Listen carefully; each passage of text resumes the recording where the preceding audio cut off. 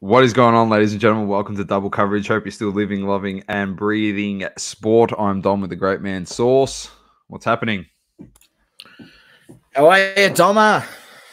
I'm good, mate. Got the baseball jersey on, so anyone who follows the baseball season's back. So not that we cover it here on the show, but I just got a Jordan jumper on. That's me, Jordan jumper tonight. That's pretty much it. James, it's been a big week in sport, Doma. It's been a massive week in sport, and there you go. Tell you what, it feels good, mate. Top of the table. Top of the table. Yes. You can thank Kobe Mainu for that. Thank you very much, United. Yeah. Even though Liverpool could have had 15 goals in the first half, doesn't matter. It's not. You don't take your chances. That's what happens.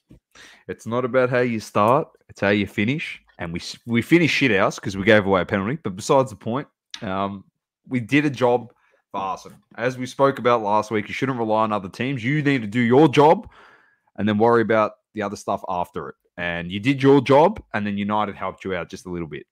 So just a tiny bit, which helped. So welcome to everyone. James, Jules is on. Who knows what we're going to get out of the chat tonight. People on Instagram, welcome. As you said, it was a big week in sport. We're gonna start with the AFL. The NBA we'll get into it next week. Playoffs will be raring to go, so we can give our predictions and stuff. Yeah, it's all sewn up in the West there. Houston got knocked out, so wherever those playoff teams finish in that bottom section, who ends up in the play-in and so on, that's still to play out. But it is what it is. In our eyes, and as we've said before, the playoffs is now just 10 teams, because essentially, you have as good a chance to make it if you make it into the 10th. The Heat made it to the finals last season from 9th or whatever it is. So just proves it as you get into 10, you're in the playoffs. That's 10 teams, mate. That's it. There's only 5 spots in each conference that mean jack shit from 11 to 15. So everything else is worth something from 10 onwards. So, that'll be kicking off next week, but we will get into the AFL because it was a big round. And it was because it was gather round. So every game was played in Adelaide, that is South Australia, for those around the world that are not sure where Adelaide is located here in Australia. Some good games, a lot of low-scoring games. Things to take out of this round. Personally, I think this is something we should do every week, Sauce. Just a few takes out of the round. Just top 3 things. Number 1 for me, North and Essendon is shit. Number 2, Adelaide are poo-poo still, as we mentioned on this show last week. They are actually poo-poo. They're no good. And number 3, putting aside all the good teams, number 3, Sydney, bit shaky. Sydney. Not sold just yet. Not sold yet. I'm not. Yeah. So they're my 3 things. I've pretty much ragged on 3 teams and 4 teams. I'll say number 4. When is there ever going to be a point where they take the review system seriously? Doma. When's it going to be? Because we just review if the ball goes through the sticks now. So I think I mentioned. I don't know if I've mentioned on the show, but I've spoken at length at times about this, about the NRL going back in phases of play. Right, that directly led to a goal, which then cost Fremantle the game. Oh, I knew you were going. Right? The gift that keeps on giving, Carlton and the AFL. Well, clearly there's an agenda here from the AFL to want to get Carlton to get their 17th premiership, mate. Seriously, that's the real talking point here. But honestly, that's how I feel. Now, I don't know if there will ever be a point where. And I'm even just to the point where, all right, we're going to take the score review system seriously. Yeah, we're not going to talk about what I'm saying, going back in phases of play and so on. But even just getting to the point where when a guy's, if it's touched, it's not blurry like there's 15 hands there on the footage, mate. Like, but this is where I'm saying, if you want to have the review system, You got to do it to 100% and quality. You can't just have Mickey Mouse rubbish. You know, But just go away, leave it with the umpire. It worked for 110 years or whatever it was. Leave it that way, mate. No one gave a shit. The one thing I'll defend the AFL on this source is the review system used for goals and behinds. They're not going to review a mark. You know what I mean? That I don't think we've ever seen that before. No, well, in the guise of the rules, yes, they can't. Yeah, they can't. They actually can't. But then where's it end? You got to review every single kick and mark, every stoppage. Fuck, the game will go for 4 hours, bro. It's good for the score review. I get that, but even that's become a bit of that's becoming Mickey Mouse. You want to talk about Mickey Mouse? That's becoming Mickey Mouse because now, it's ridiculous. Listen. Goal umpires. I'm just going to state this beautifully. Do you want a job or do you want there to be no more goal umpires and you want to lose your job? Because the way you're trusting the technology, the AFL is just going to look at it and go, how can we keep more money in our pockets? You're gone. That's what's going to happen. Because if you're going to review everything when it's a clear goal, mate, and no one's touched the ball and you're just like, I just want to make sure. Umpires calls a goal, but I just want to make sure. Bro, they just don't need you. What do they need you for? They just invest heavily on a GoPro, the AFL. Yeah, a GoPro, yes. That's all they need. Because what they got at the moment, I don't know, they got a Motorola Razr mobile phone camera. I don't know what the hell's going on in the AFL. But seriously, if they could get some 8K, 16K bloody cameras like the NFL do, why do they need goal umpires for? Seriously. They say they review every score after the score's being completed anyway. Thank you. I was just about to say that, and you've so why do they need them? So this is also the point on it. If they review it anyway, how about just back your call? And if it's wrong, technically it's getting reviewed anyway on the ball back to the center. They'll pull it back and say, no, actually, it was a point. Yeah, but they don't do it. But then it defeats the purpose of umpires' call and because it can be inconclusive at times, mate. That's why you need the human. That's why you need human error in there, because it's inconclusive. I don't know. It's turning into. What happened to the chip in the ball? I thought the chip in the ball was coming. Or is that next season, mate? They need a chip in their head. Some of these people, seriously, the VAR. We thought this will be great. This will be great, and then what happened? The teething issues with that in soccer. Yeah. It's just, it became a joke with some of the stuff. And then they had to change the rules for offside to make it that where it's a scoring part of your body is offside for it to be offside. How many offsides with the VAR given off a fingertip, mate? You're not scoring off a fingertip. How's that giving you an advantage? They had to review the whole thing. So all the umpires are just lemons. I'm just telling you, you rely heavily on one aspect of something in any job. That means that you can be replaced and you won't be needed. And if that means they can save money and use it elsewhere, you're gone. Everyone will be like, "Oh, you're being ridiculous." You need boundary umpires, mate, because they throw the ball in. You need field umpires because they make the calls and they ball the ball up and they give free kicks. What are goal umpires doing? Touching a post. How hard is it for the ball to hit the post for something to flash on the screen and say hit post? There's someone in a bunker that goes, "Oh, the ball hit the post behind over the PA." How hard is it to do that? And it flashes on the scoreboard. So just be wary, goal umpires out there, all around the nation. All right, just going, "Oh, I'm second guessing myself," because if you're second guessing yourself, that means you can't do your job. Simple as that. As harsh as that sounds. Anyway, let's get to gather round.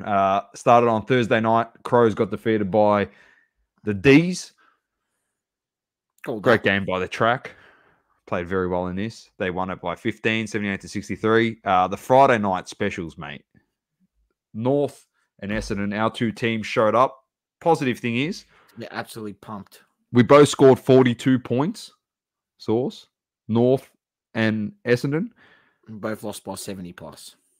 No, you lost by 69. We lost by 70. You know, the scores were almost identical. It was 112 to 42 to 111 to 42. It was great. Disgrace. So, yeah. Anyway. Essendon fans, I said this to someone on the weekend, on Sunday, and I said, if you're an Essendon fan and you're watching that first quarter, if I've never seen a team sell their supporter base fool's gold in 30 minutes of football, it was the Essendon Football Club on Friday night. But I messaged you and went, fuck, I actually reckon your game plan, you've turned over a new leaf. And I said, like, everyone that was bagging Brad Scott, like, this is a guy that has shown success in the past. Like, this looks like a new Essendon. Boy, oh boy, did I eat those words that I sent to you. Jeepers. Connor Rosie himself defeated Essendon. Yeah. Lot of questions. Lot of questions, mate. A lot of questions. You know, first I'll say, you know, in the coaching's box, when a player gets on top like he does, like surely there's an onus on the coaching box to say, no, we need to shut him down. Like the way he was getting it from clearances and with his pace, just sprinting away and, you know, breaking the lines, that opens up the game so much. So, you know, first thing is stopping, you know, Rosie when he was getting on top. Second thing is, mate, we let Soldo run all over the top of both our ruckmen. He was selling candy, kicking snaps. That's how good of a game Soldo was having. Mate, you thought he was like a prime Nick Nannanui out there, the way he was, you know, roaming around. But it was just lacking on so many levels. I mean, they ramped up the pressure. They went man on man from the kickouts, didn't allow us to have our chip marks, which then we, you know, get run off the back of when we get Redmond and the likes of Nick Martin moving through, who are able, better ball users coming out of the back line. They shut all that down, and, mate, we look like a deer in headlights. We didn't know what to do, kicking the ball long down the line. We kick it long down the line. We can't even nullify the contest, losing the contest long down the line. Then when we do make it a good bit of play and we get it through, bombing it into our 50 and just, you know, giving our forwards no chances. The amount of times we kicked it to the opposite side of our forward and not even gave them advantage, disgraceful. Then you got, you know, guys running into open goals, and, you know, although the game was dead, but running into open goals and not being able to finish it, running in 25 meters out, 30 meters out on a slight angle. Just terrible. When the game got tough, the leaders didn't stand up. I mean, you know, Zach Merritt, I can't say anything. I mean, everyone had a bad game, but he was one of the only guys who really just put in a tough effort. He always puts too many shift, that guy. Too many passengers. We look slow. We now got another injury. You know, Perkins was playing good in the midfield. Now he's injured. I think he's done a hamstring. Ridley's done a quad, so we're not getting back Ridley again for another 3-4 weeks. He's re-injured his quad. So, you know, all those people said, "Oh, it's all right. You know, we're going to get some players. We're back. Going to get some players." Well, we're not. And I'm telling you right now, Essendon's going nowhere this year, mate. It was just fact. And what's going to annoy me even more is if he keeps playing these guys like Kelly, and you know, look, even Heppel to an extent, I think he still keeps his spot for a portion of time until we can get a few more players. But, you know, some of the older guys, you know, what's the point? Are they going to be there when we're going to be contesting for a flag? Because we're not contesting for a flag this year, that's for sure. I can tell you that with 100% certainty. Or right? Next year or the year after. So what are we doing? What are we doing? You know, you need to get games into these guys, you know. Like, yeah, just frustrating. Just frustrating. You know, in all honesty, Magda says, where was the Essendon edge versus Port? I don't think they've got an edge. They beat St Kilda the week before. Saving it for round 10 every time we verse North Melbourne. That's when it comes. Yeah, but you beat St Kilda the week before. But I think based off what we saw on the weekend, the Saints aren't that good. No, they just barely beat Richmond, right? 7 points. So I don't know. North, I'm not going to get into it. I don't really want to go there. I've been so critical on them, and then I had a moment, and I don't know if it's more of an excuse, but realistically, I sat down, I was like, why are we, we haven't seen any improvement. We do have patches where it does look good. And I thought to myself, this is technically the first year Alistair Clarkson has as the head coach of the football team because he wasn't there for the whole season last year. We forget that. So I was like, maybe I'm being a bit too harsh. It is what it is. I said we win 5 or more games or 7 games. Maybe we'll be lucky to win 3. So unless, hopefully with him in charge second half of the season, we start putting some stuff together. But you got to hope it all comes together with no injuries on your list for it to actually work. So hopefully we can survive past the buys and then end the season pretty strong as a football club. Otherwise, another lost season there. West Coast lose to Sydney by 26. We spoke about the Dockers Carlton game that was decided off the review system there. Official Harley Reid jet. Harley Reid. Yeah, he's a jet. He's a jet. Dockers lose by 10. No, it is what it is. They wanted to beat Gold Coast. We got McKercher. McKercher's good. He's going to be a freak. So I think it'll be better than Cheezel. Yeah. Yeah. In the clearances, he's a monster. Like, he's very good. Dogs lose to Cats by 4 points, which was actually, in my opinion, this is probably game of the round. Game of the round. Yeah, it was great. Yeah. It was a very good game. Your boy, the Bonts, put on a clinic. I made him captain 1 minute. Source 1 minute before the game started. I said, I'm going to put the captain on the Bonts for my Supercoach team. I think he scored 144 or something, so I was happy about that. The Giants get the win against the Suns by 28. Saints by 7 over the Tigers. And then another great game. It ended up turning out to be a great game. Was the Pies over the Hawks by 5. They had to jump on them and they came back. Yeah, they did come back to the Hawks. Yes, Magda. He's the only player I'm going to give A+ for effort on Friday. That is Charlie Comben. And in my opinion, I'd give him a B+, where the rest of the team as players probably got a C or less. So he was the best player on the park for North by a mile. Games this week. Let's get your tip source. D's Lions Thursday night. D's. Let me D's. Yep, I'm going D's as well. Dogs Dons Friday night football. Dogs, lock it in. We've only won 1 of the last 10 games against the Dogs. They are an absolute bogey side. They will win, guaranteed. I'm going Dogs. Giants Saints at Canberra. Giants. I'm going GWS as well. Carlton versus Adelaide at Marvel. Carlton. Yep, Carlton. I reckon this will be a close game. Yeah? Yeah, I've just got a feeling.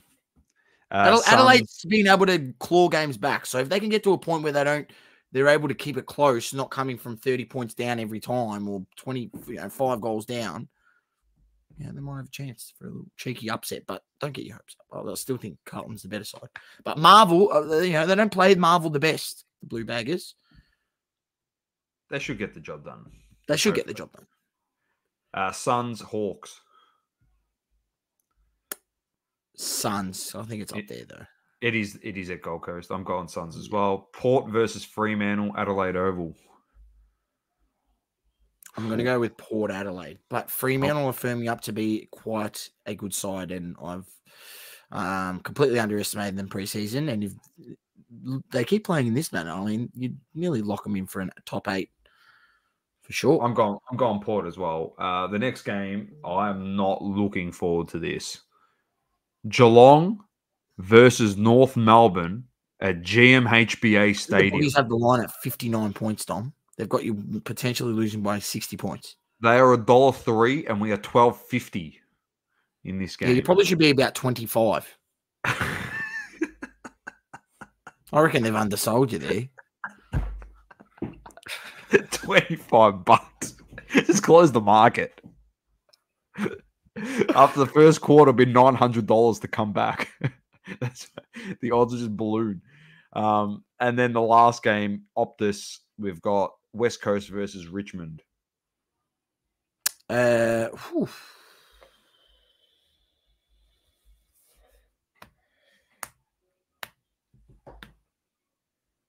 would think, I think Richmond's pretty short favourites, but geez. They're $1.33. Maybe West Coast can get their first win, potentially. I don't know. I'm going to go Richmond. Better not do something stupid. I'm tipping West Coast. Yeah, I thought you would. I'll go Richmond. Yeah, I think West Coast will win. I reckon they were actually all right. The buys this week after the Pies and the Swans. So, very nice. The ladder as it stands, GWS on top, then the D's, Swans, and Blues. That's the top four. Just outside, equal on points, down on percentages. Yeah. Geelong on 5th, Port 6th, Freo 7th, both on 12 points. 8 points is the Dogs in 8th. And then we have all on 8 points behind the Dogs off percentage are Saints, Gold Coast, Collingwood, Essendon up to 12th spot. Lions and Tigers 13-14. Then the Crows, Hawks, North, and West Coast all winless on 0 points. Yep. So DSK nice. Says on Instagram, West Coast have to break through soon. I agree. And it could be this week. Could be this week against Richmond. We spoke about this at the top of the show, Magda. So just go back and have a listen on the reviews. Carlton's forward line should dominate. Yep. If Toby Pink comes in, yep, pencil in Hawkins for Hawkins for 10 if Toby Pink comes in. Carlton's forward line should dominate. Freo does have the number 1 defense in the league. No, I did not, Magda. I'll go have a listen to it. What was it regarding? Be interesting.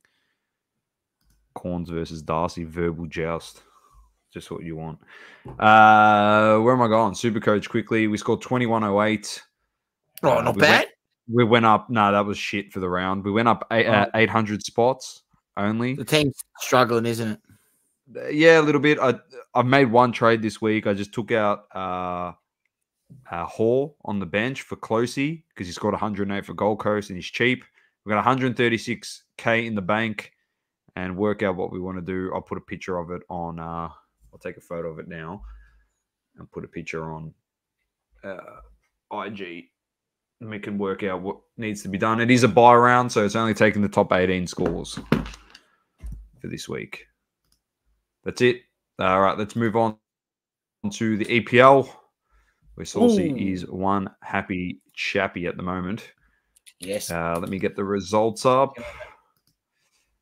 My boy got red carded this morning in the Saudi Super Cup. It was honestly, I don't know if you've seen it. You know what's funny? Everyone was like, it's the end of an era. This guy's finished. Bro, the guy's kicked 2 back-to-back hat-tricks in his last 2 games. And you're bagging him. Did you see the red he got, though? It was the worst red card I've ever seen. It was so bad. They said he elbowed the guy on the head. He lifted his arm up and he moved it across. He didn't even touch his face and he got a straight red for it. But as you said, they can't beat Al Hilal. That's why the league is over. That's why we don't cover the SPL. They can't beat him in the regular season games, Asian Cup, Saudi Super King Cup. It doesn't matter what it is, mate. Burger King Cup, it doesn't matter. They're not beating him. So, and their unbeaten streak is now up to phone calls. I think more recruits. Yeah. Their undefeated streak, I think, now is 33 games straight source they've won, Al Hilal, in all comps. They've won 33 games in a row, which is remarkable, to be honest. All right, let's get to some of the games because we had some rippers because we had 2 sets of games to go through. Nottingham, Fulham, 3-1. Newcastle, Everton, 1-1. Burnley, Wolves, 1-1. Bournemouth, Crystal Palace, 1-0. West Ham, Tottenham, 1-1. Brentford, Brighton, 0-0. We covered the Arsenal, Luton 1. Man City defeated Villa 4-1. Liverpool 3-1. United 4-3. I don't think we've spoken about that, have we? No, United 4-3. That was great. Good loss there for United. Then City beat Palace 4-2. West Ham 2-1. Luton 2-1 over Bournemouth. Fulham lose 1-0 to Newcastle. Burnley lose to Everton 1-0. Brentford and Aston Villa 3-3 draw. Arsenal get more goals for the goal difference with a 3-0 win over Brighton. Sheffield and Chelsea play out a 2-2 draw. Tottenham defeat Nottingham 3-1. And Man United get some handy points, I guess, and help out Arsenal massively by getting them back on top by 10 goals with the goal difference, equal with Chelsea on 71 points on the table. So massive result. Chelsea, Liverpool. Liverpool, sorry. and Arsenal and Liverpool now equal on top with 71 points apiece. And Arsenal with that 10-goal buffer. Kobe Mainu's goal was ridiculous. Cracker. And I was messaging you. I was losing the plot. I was going crazy. I don't know what Wan-Bissaka was doing with the tackle down the other end. Yeah. Absolute lemon tackle, but it is what it is. You did well to get a result in that game. Yeah, Liverpool. You know, this is gonna. You know, if they don't go on to win, win, they'll think about that game because they should have definitely won. 100%. Casemiro lucky to get a yellow. Should have been red. Yes, I agree. Yeah. Darwin and Diaz need to put the ball in the back of the net. Well, Diaz did. Darwin probably should have. Yeah. Anyway, it is what it is. I'll take the 2-2, mate. We stink. So to get a 2-2 draw, not great if you're a Liverpool fan. And as you can see, I didn't rub it in your face, Liverpool fans. All right, not like you all came out of the woodwork and gave us shit because we lost to Chelsea. Yeah. Then you wonder why I want Arsenal to win the league, mate. Because I can't stand you and City. City are cheats, and Liverpool just make me sick. So. Well, Arsenal's flying. What can I say, mate? We won 3-0 against Brighton, where we deserved that game. We played very well, and we've big Champions League fixture tomorrow. So you got that on the cards, Doma? Yeah, I do have that on the cards. I'll get to that in a second. Just one thing. Yeah, go on. Yeah. No, go, and then I'll piggyback. I was going to say it'll be interesting just to see how it all plays out with I think 8 games left, I believe. Yeah, no, 7 games left. 6 or 7 games. Yeah, I think they play 38. Yeah, 38. It's round 33 this week. Some teams might play a catch-up game somewhere in there. Could have been 32, some have been 31. Yeah. There would be some postponements because Champions League and stuff like that. So they'll play a catch-up game. But those are crazy at the end. You know what that's like towards the end where they play 2 games in a week. Like that's where, yeah, it's awesome that you play Champions League, but if you're in a position to win the title, you got to back up a lot of football. And that's where obviously it comes in handy to have depth on your squad, which is where you lacked last year. And you had some of those key injuries and you weren't able to fulfill the roles that were needed. This year, you're in a better predicament, obviously, which is good. But Liverpool's got a few injuries, which is not great for them. But Man City, they've got another starting 11 on the bench anyway that they can put on. So they're the team, really. And the interesting thing I was going to mention about City is how does Everton this morning get deducted 2 points again, another 2 points? For financial fair play, and nothing is happening to this squad, this other football club. It's baffling, actually baffling, to be honest. So, anyway, let's get to this week's games. They're getting away with it, Dom. They'll get away with it. They'll get away with it. Newcastle, Tottenham. That's a ripper. That's on the 13th. That's on Saturday at 11:30. Early one. Brentford, Sheffield. All these games are at 12, Brentford, Sheffield, Burnley, Brighton, Man City, Luton, Nottingham, Wolves. The 2:30 game Sunday morning, Bournemouth, United, Liverpool versus Crystal Palace. I think you're gonna start getting up for all these games, aren't you? Sunday. I'll probably end up watching Liverpool game into the Arsenal game. Yes, most likely.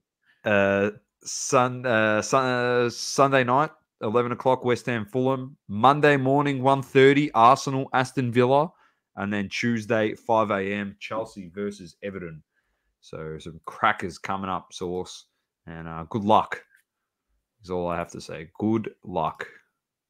So James says, I want to see United relegated if you want to hear my real thoughts.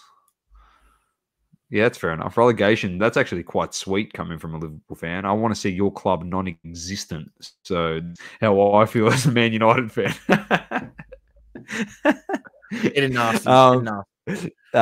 The Champions League games tomorrow are Arsenal versus Bayern, Real Madrid versus Man City, And then on Thursday, we have Atletico Madrid versus Dortmund and PSG Barcelona. The second legs will be coming up the following week, and we'll get into that on next week's podcast. Good luck, mate. You're going to need it. We'll beat Bayern tomorrow. We'll beat Bayern I hope you do. Bayern's pretty much rest their team. They can't win their league, can they? Harry Kane. Mate, they lost on the week. They lost on the weekend 3-2 to Heidenheim away from home. What, you think they're going to come to the Emirates? They're going to come to the Emirates and get the result. Come on. They've lost the plot. I love it. I love it. That's it for the World Game. Next up, just a quick shout out, mate, as we do. F1. What's to be said? What is to be said? The great man, you know what I love the most? You know what I love the most, Source, on social media? The keyboard warriors that have so much faith in Formula One at the moment that, in a free practice run, when anyone but Verstappen gets on top in a free practice, man, this guy's going to have a big weekend. Comes qualifying. Who's sitting P1? Max Verstappen. And who wins the race by 12.5 seconds? Max Verstappen. And everyone, Sainz is going to contend. Mate, Sainz is going to contend. He won one race. Who didn't participate in the race? Loses, yeah. Is his car blows up. That's it. I love how crashes out. I love how Sainz wins one race and it's like, this guy's going to contend. He can win it. You forget the guy wasn't on the track. And you believe a Ferrari can win? He lost by 21 seconds to Verstappen. When he's on the track, he loses by 21 seconds. And you're telling me you think you can beat him? Shut up. You know nothing. I'm sorry. This guy wins. We done the projections last year on the podcast. At the end of the season, he'll be close to 75 race wins. I think it brings him in the top 4 all time in Formula One wins. He's obviously 35 behind Lewis Hamilton, who's got 110. Hamilton's at the end of his career. Verstappen is 26 years old, ladies and gentlemen. And he will leave Red Bull. I think he will leave Red Bull. We can get into that later on in the year.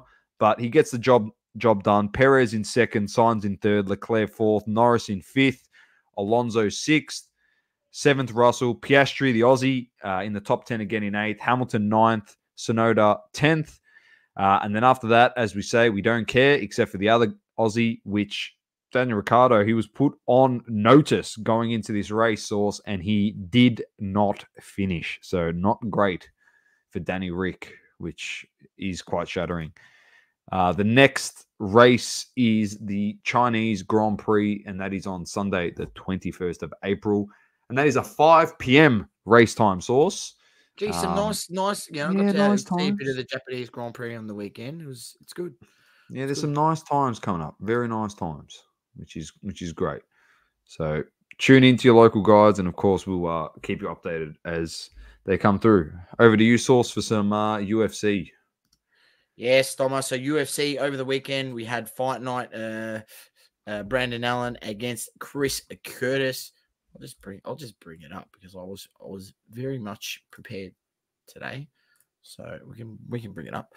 Brandon Allen getting the win over Chris Curtis. This was a cracker fight. It went the distance. Was a lot closer than not a lot closer than it looked. It was a very, very close fight. Could have went either way. Brandon Allen gets the win in the end. Then you had featherweight division. That was in the middleweight division, and Allen over Curtis. You had featherweight division, Damon Jackson defeating Alexander Hernandez over 3-round split decision. Then you had the Morgan Cherry defeated by Chappelle Marcel in the featherweight division over the 3 rounds in a split decision. And then, I'm not sure if you've seen this, Doma, but I'm not sure if you remember me saying about this guy, but Ignacio Bemamades, and I've called him out on this show before. Watch out for him. He's in the lightweight division. Head kick knockout, like one kick, bang, good night. See you later. Spectacular knockout. He defeats Christos Giagos, the American, knocks him out in the first round with a head kick. If you haven't seen the knockout, go find a clip somewhere because it was absolutely phenomenal. I'm sure if you just typed it in hashtag something on Twitter or TikTok, you'll find a replay. Cracker knockout. Look out for him to come up the ranks in the lightweight. He's young. He's up and coming. He's hungry. So watch out for him in the future. And then you had Charlie Campbell defeating Trevor Peake in the lightweight division, and that was the main cards. And then you had the prelims. So check out those if you want to check out those.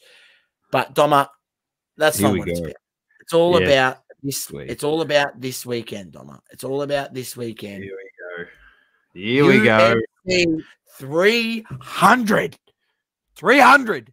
This is probably one of the best cards you will ever see. Obviously headlined by Alex Pereira and Jamal Hill. Alex Pereira currently has the fight. We know what happened with Jamal Hill. He won his fight against Glover Teixeira. Then he unfortunately done his Achilles playing some basketball. And then, had to vacate the belt. But he's back. He's back. He's hungry. And he's going to take on Alex Poatan Pereira for the lightweight belt. Light heavyweight belt, I should say, in the main event. And then the co-main event, Zhang Wei Li against Yan Zhao Nan. It's going to be an absolutely phenomenal fight. That women's strawweight fight, it will be a belter. And then you got Justin Gaethje against Max Holloway in the lightweight. That's a cracker. Charles Oliveira against Armin Texturian. That's going to be an absolute cracker as well. Then you got Bo Nickel against Cody Brundag. And then you've got in the prelims. In the prelims, yes, you're hearing this. Prelims. In the fucking prelims. It's not even the what main. The hell? You've got Yuri Prochazka against Alexander Rakic, number 2 versus number 5 in the light heavyweight division. The hell? You got Calvin Qatar against Aljamain Sterling. Aljamain's back in action after his loss. Then you got Holly Holm against Kayla Harrison. You got Saduf Yusuf against Diego Lopez. And then in the early prelims, you got Jalen Turner against Renato Mochiano, Jessica Andrade against Marina Rodriguez, Bobby Green against Jim Miller. That's a cracker. Davison Figueroa against Cody Garbrandt. What the hell? Mate, the card's unbelievable. Like, any of these guys here, any of these fights here could all be on the main card. That is ridiculous. It is probably one of the greatest cards I've ever seen. There's going to be some belters, of course. I'll give my thoughts on the fights. I think Davison Figueroa gets the win over Cody Garbrandt. I'm going to go with Bobby Green over Jim Miller, Jessica Andrade over Marina Rodriguez. We're going to go with Jalen Turner over Renato Mochiano. We'll go with the ranked man because I haven't seen too much of these guys. So Sadiq Yusuf against Diego Lopez. We're going to go with Kayla Harrison over Holly Holm only because I've seen the odds. So this Kayla Harrison must be an absolute gun because let me just tell you, she's like $1.15. So she must be good. So I'm just going to go with the punters on that one. I'm going to go Aljamain Sterling over Calvin Qatar, Yuri Prochazka over Alexander Rakic, Bo Nickel over Cody Brundag. I'm going to go with Charles Oliveira over Armin Texturian, even though, the odds favor Texturian. We'll see. I think Oliveira could bounce back. He's an absolute jet. He's won the title before, so I'm going to go with the former champ. And then I'm going to go with Justin Gaethje over Max Holloway. This is going to be a cracker fight. This fight's going to be unbelievable. And then I'm going Zhang Wei Li over Yan Zhao Nan. Zhang Wei Li will get the win. And then I'm going Poatan Alex Pereira. I've got to go with my guy, Donna. I've got to go with my guy. Hang on. Where am I? Get it up. Bring me big. That's it. Yeah, just use that. Bring me big. There it is. The Tyson Beck. What's this one? Number 2 to 15. Got it in a part trade, part cash deal. Hold on to that. Come on. I've actually got another one, but he's going to get the win and he's going to solidify himself in absolute glory. He's going to solidify himself. And it's going to be a cracking fight because Jamal Hill has hands. Like he can throw him with the best of them. But Alex Pereira, so can Alex Pereira. And we've seen in the last fight against Yuri when he got rocked a bit, this and that. And then Yuri got a bit too comfortable, came in that bit too close. Alex Pereira was able to catch him with some shots and then some vicious elbows, and he finished the fight. It's going to be a cracker. It's going to be an absolute cracker. The main card, I believe, kicks off from 12 p.m. Eastern, Australian Eastern Standard Time. The prelim card kicks off from 10 a.m. and the early prelims kicks off from 8 a.m. Let me tell you, Doma, it's a must-see TV. It's must-see TV. You must tune in this weekend to the UFC. This is one of the greatest cards. This is probably one of the times that I will say it is actually worth buying the pay-per-view. Yeah, that's fair. It is, definitely. Nice. Very well done, Sauce. Hello, positive. Oh, I'm excited. I'm excited for this weekend, this Sunday. I'm pumped. I know you are. Well, I can see. You are absolutely ready to go. Just like we're ready to get into hobby talk. And I'll tell you what, ladies and gents, we didn't say it at the top of the show, because if you've been here this long, there is going to be a Le Mans in here somewhere. But has to be. Before we get to the Le Mans, we've got some more product that has dropped, and it is Noir Basketball Sauce 23-24. Sneaker Spotlight signatures are back. Here's the critically acclaimed. There's a Nikola Jokic. There's a sneaker spotlight of Luka the Don. Spotlight signatures. Midnight signatures. Timmy Duncan, dual patch. Auto. A quad patch. Nice. Capstones. Yeah. Midnight signatures, capstones. Just a rip-off of the cornerstones. It is. It is just a rip-off of cornerstones.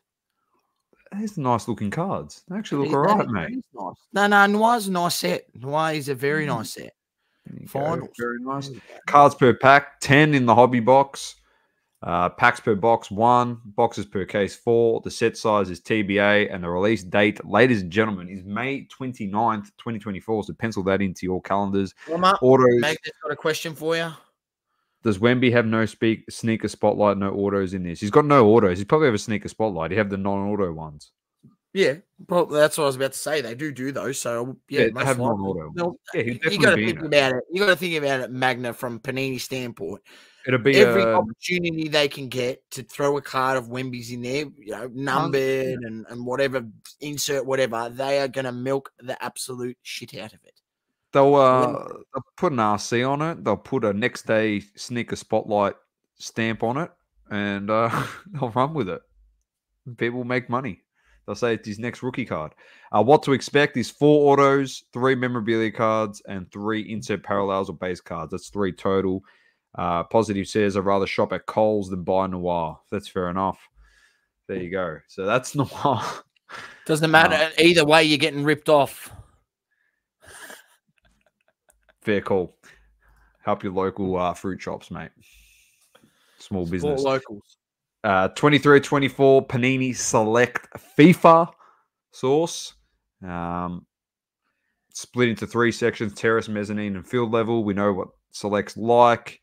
He's a tie-dye, multicolor, Lamine Yamal. It's his rookie. We got Christian Pulisic. Stained glass of Lionel Messi. What else have they got in here? Artistic impression, stained glass, and visionary. Auto mems, pitch side SIGs, select SIGs, and jumbo swatches. Select FIFA. Is this just an international set, is it? It's an international set. Yeah. Okay. Because there's another select Premier League I'll show next. I think we showed the Euro one a few weeks back. Yeah, we did. So this is select FIFA cards per pack. It might have been tops. Oh, tops. It was tops. Sorry. James says any Ricardo Pepe autos, mate. The best thing about Ricardo Pepe, I'm just going to bring it back to the fact that everyone was collecting this guy and he didn't even get picked for the World Cup. It was the greatest moment in the hobby that all these people were spending 20K on his cards to be left holding the bag because you're a bunch of Le Mans. So and everyone buying into sack cards breaks to get these stupid Pepis, and he's ripping you off. What about sack cards? It might be because he blocked us. Sack cards, Le Mans cards. Cards per pack, hobby 5, packs per box 12, Boxes per case, 12. Set size is 250 cards. The release date is TBA. What to expect? Order or mem, 3 total, 7 inserts, 14 parallels. So Card Hour says joined at the right time. Yeah, you would have been, Vincent, you would have been all over collecting Ricardo Pepi and jumping into sack cards breaks, mate. You would have been all over it. Yeah, well, some peanut paid like 15 grand for one of his cards or something. What an idiot. Oh, just as good as Johnny Sins with the bloody, what's it called it? Your boy. The hero of the hobby. The hero of the hobby. Now we've got 23-24 Panini Select Soccer. Premier League Soccer, sorry. He's stained glass of sucker. Saucy's loving this. Stick with Select's trademark structure. It's mezzanine, field level, and terrace. He's Cole Palmer, who's the future of the league because he beat United. You got multicolored camos, tie-dye, zebra, and black. You know what the funniest thing in that game was? They gave the man of the match to Garnacho, and then Cole Palmer kicks a hat-trick, and they changed at the ground. They changed the man of the match to Cole Palmer. It was great. That's good as, mate. It was so funny. Anyway. You're not laughing really about it. You were pretty pissed off at the time. I wasn't pissed off. Did I not say to you when the penalty was given away, the game was finished? I said we will lose this game, and we lost the game. So, Kaoru Mitoma, there he is. Here he is. Haaland, patch auto. Artistic Impressions, Visionary of Anthony Gordon. So, what to expect? 5 cards per pack, 12 packs per box, 12 boxes per case, set size 250, release date subject to change, but pencil this one in for May 31st, 2024. What to expect? 3 total auto mem cards, 7 inserts, 14 parallels. Ladies and gentlemen, a bit going on with the releases. A few soccer, 1 basketball. We like to cover those ones because they're very good sets. Oh boy, don't get me started, says Vincent. Did he block you guys? Calling him a lemon doesn't help. Yeah, he did block us. Yeah, because we gave him a lemon and we clipped it and we tagged him too. So that's the way we do it here. If you're a lemon, you're a lemon. Well, come on, mate. Like, he's pushing this, MLS soccer product, getting people to buy your breaks. And pumping up the spots with no, he's keeping all the Ricardo Pepi cards or something like that. He was keeping all the he was doing all the breaks. Spots. He was doing all the breaks. Yes, he sold the break, but he got Ricardo Pepi's team in all the breaks. And then flogged off all those cards and made absolute bank. In the meantime, sold off all the other spots, so he covered the cost of the boxes. So he was pretty much getting all the Pepi cards for free. Like, it just absolutely ludicrous. And he thought he was doing nothing wrong. And you say, people technically, I'm gonna actually defend him, Source. He was doing nothing wrong because if people were stupid enough to buy into a break where the chase is taken by the breaker, you're essentially flushing your money down the toilet. And I tell you what, you are a lemon. You know what the funny thing about that is? With American dollars, mate, it is paper and it will flush beautifully down the toilet. So you even wipe your ass too. Yeah. So Global, what's happening? He seems to remember what he says now. It was very funny. You'd probably be able to go on his page and find it. We can't. We can't get onto any of his socials, mate. We're done. Saucy, 2 things. We'll end on the Le Mans, of course. But you saw something by our great and powerful friend, Cage, that you wanted to bring up. Yeah, let me go find it. Let me go find it. Hang on. I should have been prepared, ladies and gentlemen, but the high quality value producing. It's a producing on the show, man. Exactly right. Told you. Right? You deal with 2 lemons, you get lemon quality. That's the way, that's the way it works. There we go. Here it is.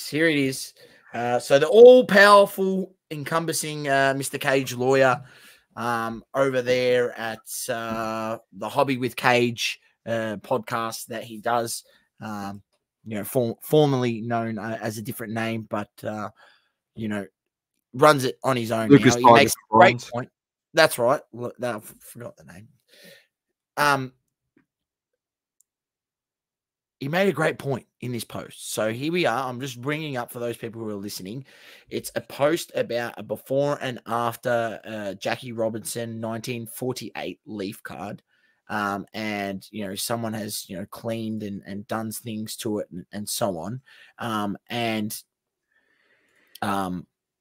Someone wrote a comment saying, he screenshotted a comment from this post. First of all, he screenshotted that, and he screenshotted a comment from this post, and which someone has said, the problem is that the cleaning is not disclosed to the grading company or the buyers. We also don't know what chemical is being used to clean the card. Now the next card doc will buy it, use their preferred chemicals, and the cycle continues until the card disintegrates, ? And then someone writes, no, anyone who soaks a baseball card in water must be called out and prosecuted for their obvious fraud, right? And Cage goes on to say, after seeing those, because the cards are, what's happened is the person's got a PSA 3, Jackie Robinson 1948 Leaf card, cracked it out, done a little bit of hocus pocus, soaked it, done its thing, a bit of Kurt's Cum Care special, and then sent it off to SGC, where it's got a 4.5 now. And anyone who's unaware, and anyone who thinks that PSA is the all-encompassing grading company, when it comes to actually vintage cards, SGC is highly regarded. So getting that bump from a PSA 3 to the SGC 4.5 would significantly actually enhance the value of the card. Right. So here we are. We've got this situation where people are doing this stuff, as we mentioned numerous times. And Cage goes on to say, let's discuss. Someone sent me this post by Tiffany Cards, where he points out it appears that a card in question was taken out of a PSA 3 and then cleaned and regraded and graded a SGC 4.5. I expect to see a robust comment section. Says, check out picture 2, assuming the card was soaked, that it was submerged in water or some other solution, and that allowed for some of the dirt in the card to be removed and even some of the wrinkles to be eased or removed entirely. Is that something that should be disclosed? ? Or is it an acceptable practice ? Right? So what's the decision here? And he said, one more question, whether it is wrong or not, how does seeing stuff like this make you feel about the hobby? Right. And I just thought it was such a great post by Cage. And I went through and read some of the comments, and I thought, what better way to bring up, I've read a few of them, but let's go through and read some of them and see what people have to say. The first one. We're going to go through the first one. Big Dan's our there. boy. Yeah, give it a like. It's our boy. It all comes back to disclosure, Dan the Cardman says. Numerous examples of stains returning over time. Potential buyers have a right to know, but there's a reason why it's not disclosed. Whether graders need to change stances or not is irrelevant for the time being. Right? So fair point. Here we go. SLPC. Restoring cards is not equivalent to restoring art. Works of art are true one-of-ones, not graded. Cards are many, and graded determines the value. Oh, who would have thought? We've said that a number of times on this show. You sure that SLPC is not the Messiah? Sounds exactly like him. It does sound like him. Restoring them alters the grade and is purely a money grab, market manipulation, while it also diminishes the importance and integrity of grading. Let's crack every low grade mantle or roof while we're here and clean them and resub. Right, he's tagged Kurt's Card Care. That's hilarious. Nat Turner's cards. Well done, mate. Tag Nat Turner a few more times, you might get blocked. Dan, by the way, has jumped on Instagram. He goes, my ears are burning, because we just brought up his comment. There you go. Dan, you're going to jump on YouTube, mate. Midwest vintage cards. I think soaking is unacceptable. It's more than just smoothing out a corner. It's actively... Oh, here we go. This guy's happy with spooning down a corner. We know TS Sports loves to spoon down a corner or two. So, that seems like it's this guy fucking spoons. This guy spoons his card collection in bed, mate. This is what he does. Smoothing out a corner is actively working on a card to alter its appearance. I'm sure there are counterpoints I'm not seeing, but it's sad to see card doctoring becoming more and more acceptable. Does anyone see the degradation of value happening before your eyes? We open Pandora's box now by now everyone's questioning if their grades are legitimate. The whole point of grading was to instill consumer confidence in the product we're buying. The community is actively working on destroying it. LAFC Guna. That's an absolute cracking comment, mate. Cracking comment. I very much agree with it. Dr. Collective says no graded stuff for the win. Yeah, come on, man. You're part of the crack it out. Kurt's come, Kieran, and there you go. Sell it to the next peanut, right? Someone says bless and break. So I'm just reading these through, ladies and gentlemen. So you can let me know what you've surely there's I don't know, man. People paint their houses and cars and remodel them to look brand new. More importantly, women get huge fake breasts and butts. And a lot of us don't seem to mind when those things are altered. That's all. This is a great goat comment.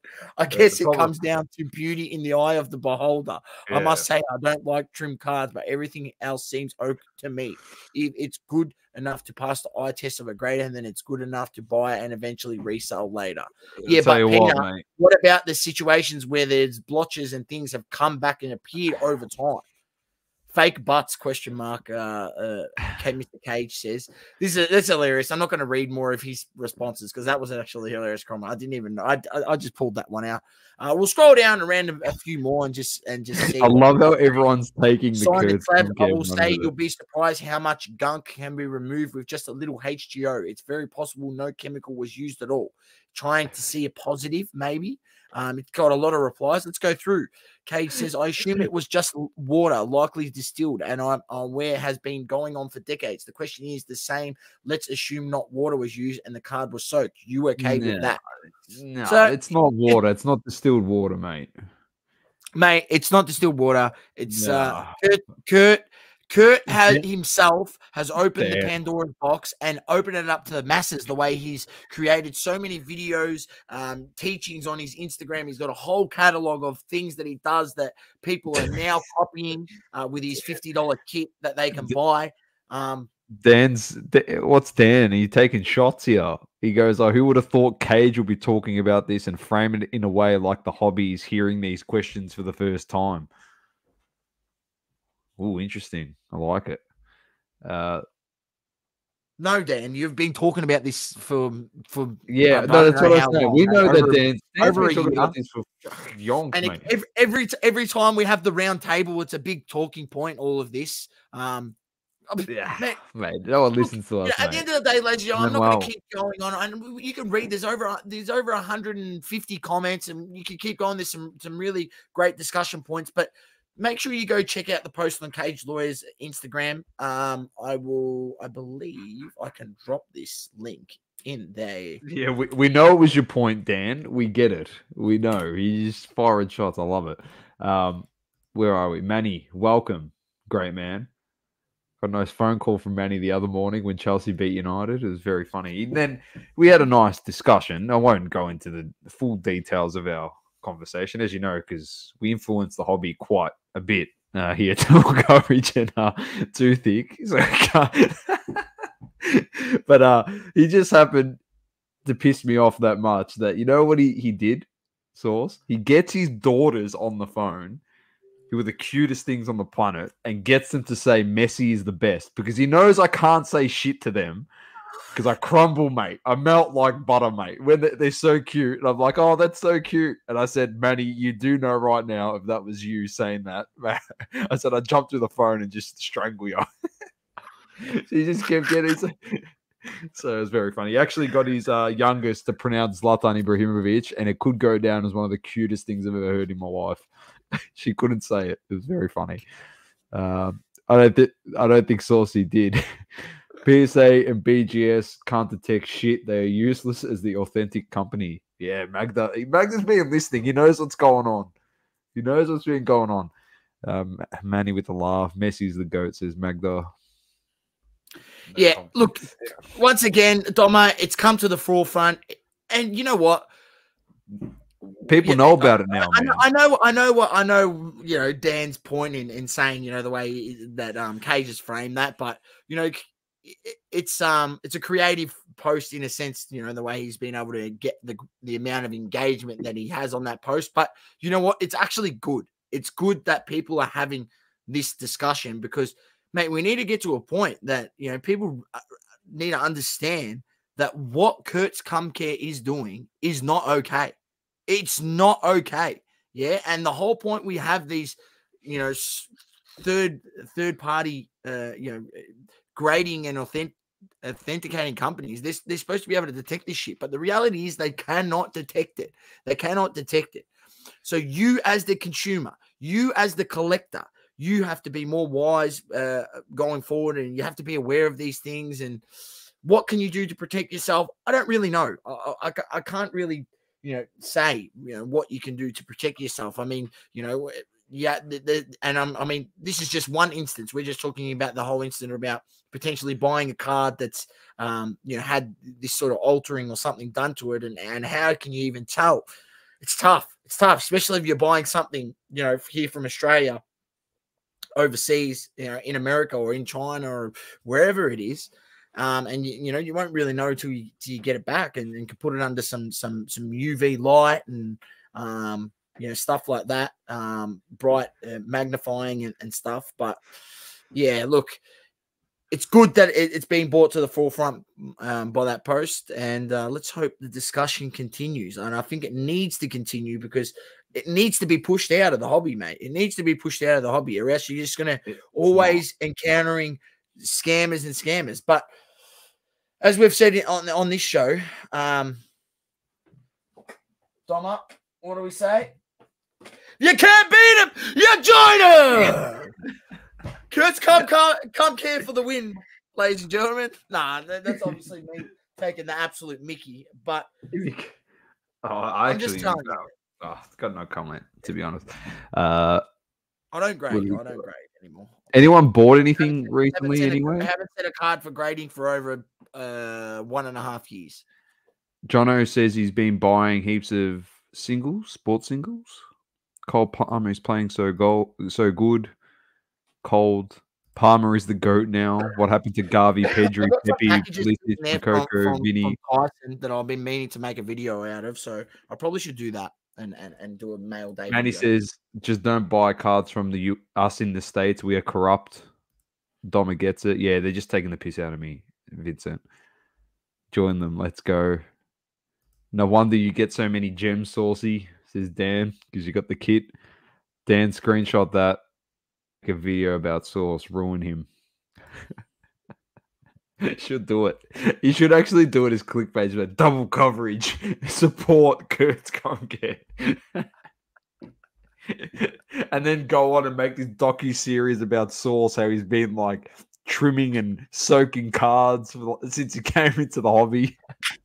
We should fucking do it. I swear we should make the dark side of the hobby. No, the dark side of double coverage. You should print out stuff off your printer and we'll say there. Be like a Vice doco. Yeah, uncut sheets. You just print them off your printer. Uncut sheets. That'd be very funny. Sleepy Source is corrupt. Dan says, I'll interview the Messiah as my expert witness. Film it like in a current affair episode. 100%. It'd be hilarious. It'd be very funny. All right, Source. Let's get on to the last thing. Hopefully, you got my photos that I sent through. Yes, I do. Let me just find it. There it is. Because it's pretty interesting. So, and you've had dealings with this person in question in the past. So you can talk a bit on it. There's obviously text chains and that's part of the massive scam that's in the title of this. So here we go. This was posted in a group which we're in, and it was run by a good friend of the show, Mailman Breaks, Jono, and the team down there at Mailman Breaks at Sports Cards Addicts Australia.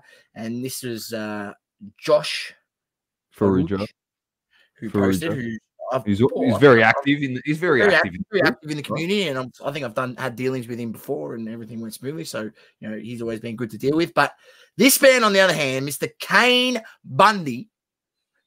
What was that show? Is Mr. Al Bundy? Al Bundy. Al Bundy. With children.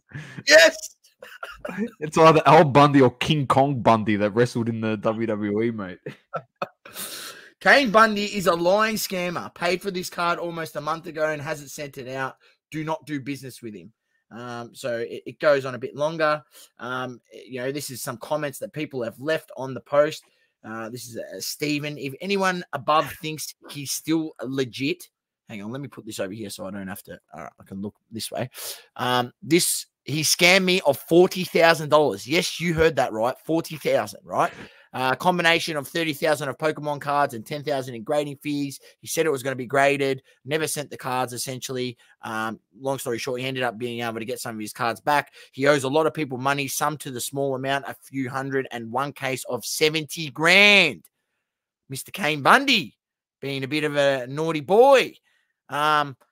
Now, it's come out before. This is not the first occasion. I got early whiff of Kane Bundy being a bit of a scammer. The thing a while ago.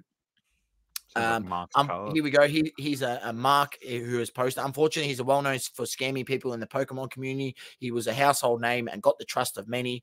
I know one fellow who paid him a visit to get their cards and 20K in grading fees back from him. Since then, he hasn't popped up in the Pokemon community, but I have seen him listing NBA a while ago. Sorry this happened, man.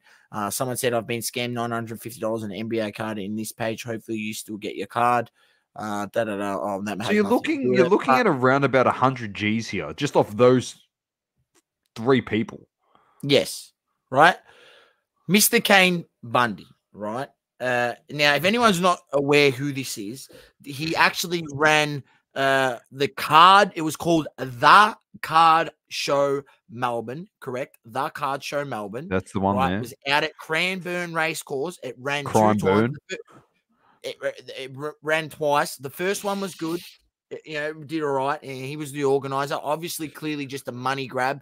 People didn't really know that he was a scammer. And the thing is, I didn't know he was a scammer. I actually had dealings with him and bought cards off him, got the cards, paid for the cards. No issues at all. But it's just, it's disappointing to see that Mr. Bundy has decided to go down this path and be a scumbag in essence. This is not what the hobby's about, ripping off people, taking cards saying they're going to be graded. I'll say this first and foremost, when it comes to grading, if you're not going through Cherry Collectibles, the Hobby AU, or Slabbed in Perth, SLABD in Perth, and I think there may be a few other ones. I think EJ cards do it. I trust EJ. I trust EJ cards with my cards, to name a few. And then outside of that,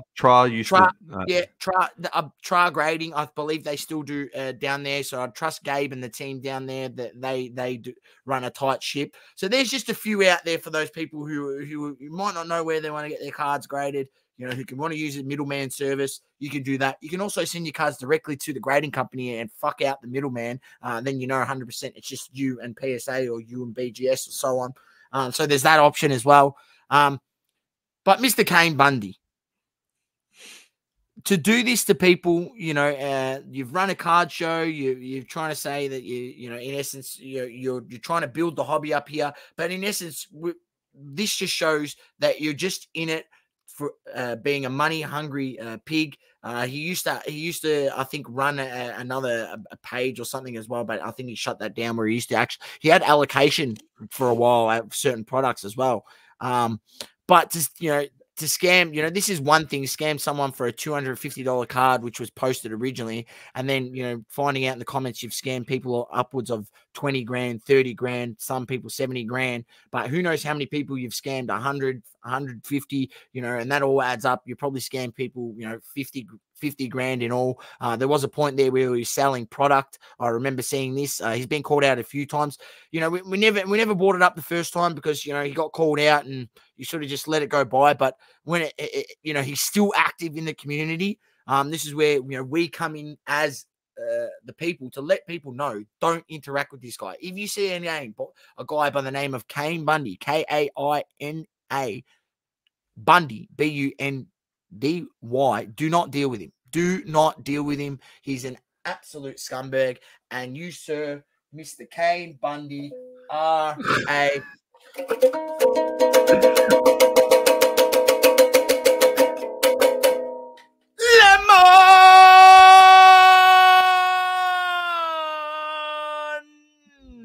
Lemon, sir.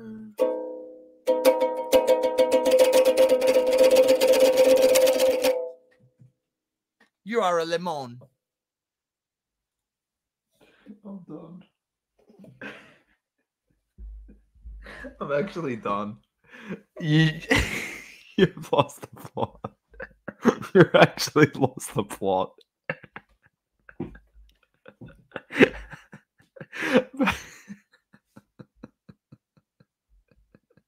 You are a lemon. Have you seen some of the comments as well? I was pissing myself. I was actually sorry. Is Bundy code name for Juanito? Must be his cousin, says Dan. Probably hiding with him hand in hand on Manila. Mate, we've got Vincent is dying. Hey, the word is he's in Mexico, according to Rahul. Juanito's in Mexico. He's been posting some stuff. He reckons he's found Juanito. I told you, mate. You want to find him? We've always got pictures of Juanito, mate. All right, here he is. Here he is. Catch me if you can, baby. Catch me if you can, baby. Catch me if you No can. one's finding him. No one's finding one. You're never finding him, man. You're never ever finding him. Oh my days, that was great sauce. That came out of nowhere since Vincent. It was like rock concert, saucy concert. That's what it was. Hopefully I can. Look, I've got this here for a reason. I've started up a new hobby. I actually want to learn how to play the ukulele. So hopefully in a few months' time, I found the YouTube channel that teaches you the basics and things like that. Maybe I can actually play a tune on the show. One is harder to find than Osama.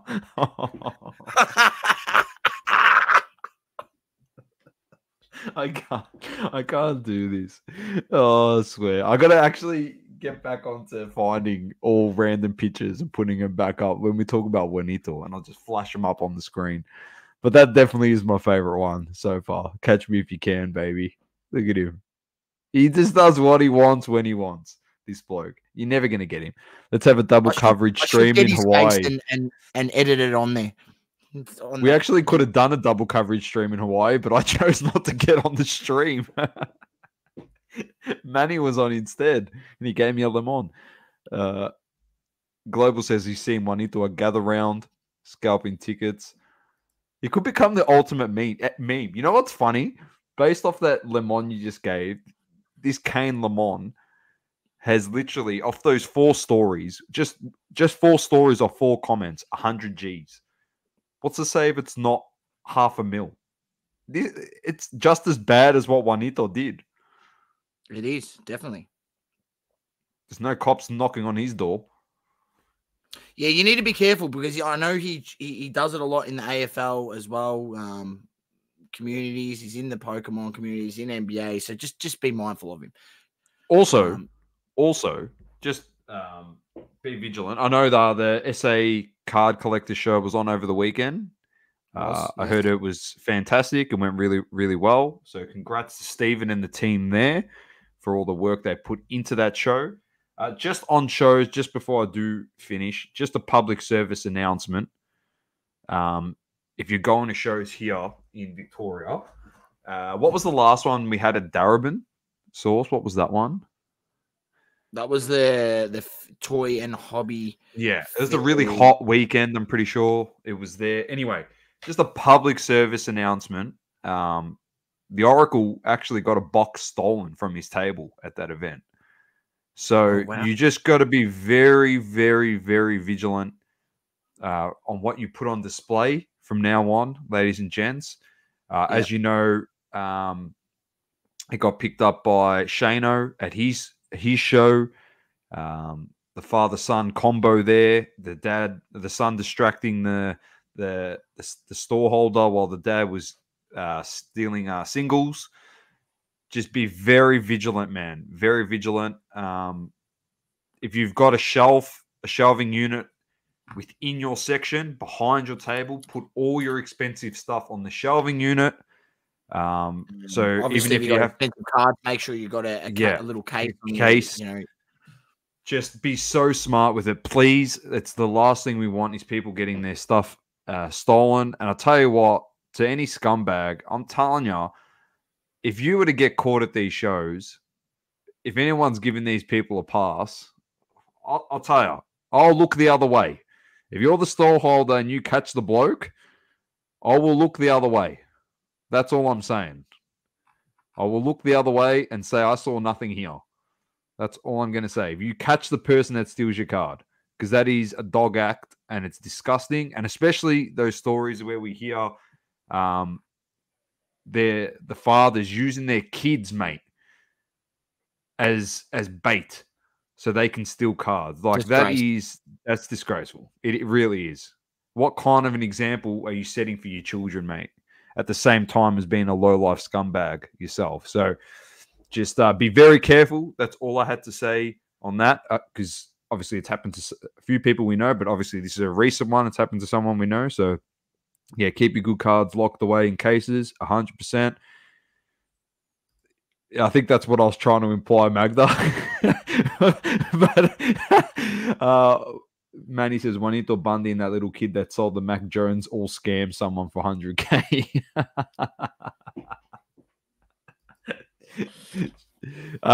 Last but not least, before we finish up, any pickups? You got anything? No. I've got something. I actually got this gifted to me. I got it gifted to me, which was quite nice, actually. The Oracle saw me and he's gifted me a card, and it's a Leaf card. It's my first Leaf card. It says in here, the authenticity of these memorabilia pieces is guaranteed by Leaf trading cards. So authentic patches. It is a quad patch source.